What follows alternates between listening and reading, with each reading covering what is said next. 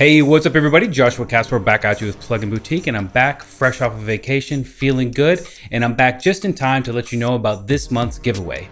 For the entire month of March, with any purchase from Plugin Boutique, we're going to be giving you Wavebox from AudioThing. Wavebox is a dynamic dual Waveshaper plugin that can be used for both symmetrical and asymmetrical distortion. It features two separate Waveshapers that can be mixed together while being modulated by two LFOs and one envelope shaper. You can design your own Waveshaping curves by combining and adjusting the 10 predefined functions. Wavebox can range from mild tube-flavored distortion to extreme digital harshness. Now, while this plugin is really easy to use, it sounds absolutely phenomenal. What I'm going to do for the rest of this video is just run it on a simple sine wave. It's going to be a sub in this case, and this is one of my favorite methods of really hearing the character of any type of saturation and distortion. Once I know what it does to a simple sine wave, I can kind of imagine what it does on more complex ones like a guitar or a piano and so on. So let's go ahead and check that out. And of course, as I said, free with any purchase from Plugin Boutique for the entire month of March. So let's go ahead and jump into some audio examples of Wavebox from AudioThing. All right, everybody, this is Wavebox on the screen here. I've got a decent little patch that I've made, just tweaking it around on a nice sub bass, and this is what I've come up with. It sounds really cool, and I figured that's a good place to start this part of the video. I'm just going to run you through the GUI real quick, show you what it has to offer, maybe kind of give you enough to get you started once you get your hands on it.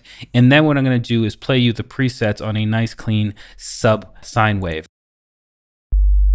That's the sub right there running in the back. If you can't hear it, you're going to need to put good speakers on or use some nice headphones. It's a super clean sub, and I always do that with saturation and distortion, as I already mentioned in the beginning of the video, because that's what gives me a clear profile of the saturation and distortion character. And then I can go from there, and I know what each one does and how I should apply it to other instruments and other sounds. So that being said, let's go ahead and run through the GUI real quick and then jump into that audio preview. And I'll leave chapters on the video if you want to skip to that later part of the video and skip over the GUI overview here. But what we have are the shaping functions over here. We have 10 to choose from, and then we have the amount at which we can apply it. The bias knob will go from curve to curve. So up here at the top at 100%, I'm just going to be using the curve 1, and down here I'm just going to be using curve 2, but then I can blend between the two, and it shows us graphically what's going on.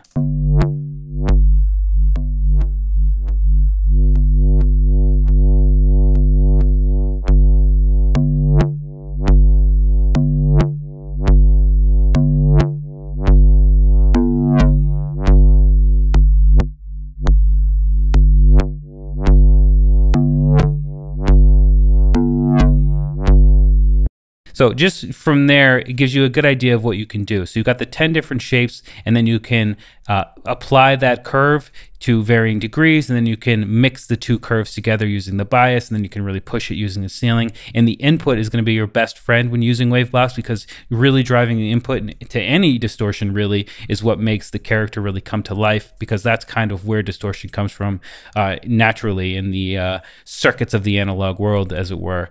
But you also have two LFOs here, which can be synced. You've got your rate and your amount, and then you can send them to either the two curves, the bias, or the ceiling, the cutoff and the resonance of the filter over here, as well as the input, the mix, and the output knobs in the final master stage. So you've got two different ones. You can write to two different destinations. Then you have an envelope follower that works just like an envelope follower would. As an income signal comes in, you can apply the distortion, and as it tapers off, the distortion will taper off as well, and you have control over your tack release amount as well.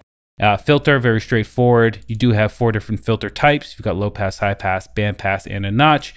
And you can run pre or post filter in terms of the distortion, and then you have your cutoff and your resonance amounts. You also have a hard clipper built in. Again, it's just another way to get some cool distortion sounds. You can turn it on or turn it off. And then you also have oversampling, which is going to give you a more accurate representation of this distortion that's being made by the plugin. Whew. So that's a lot. It's actually a really simple plugin to use, and as I said already a couple of times, it gets really, really great results quite easily.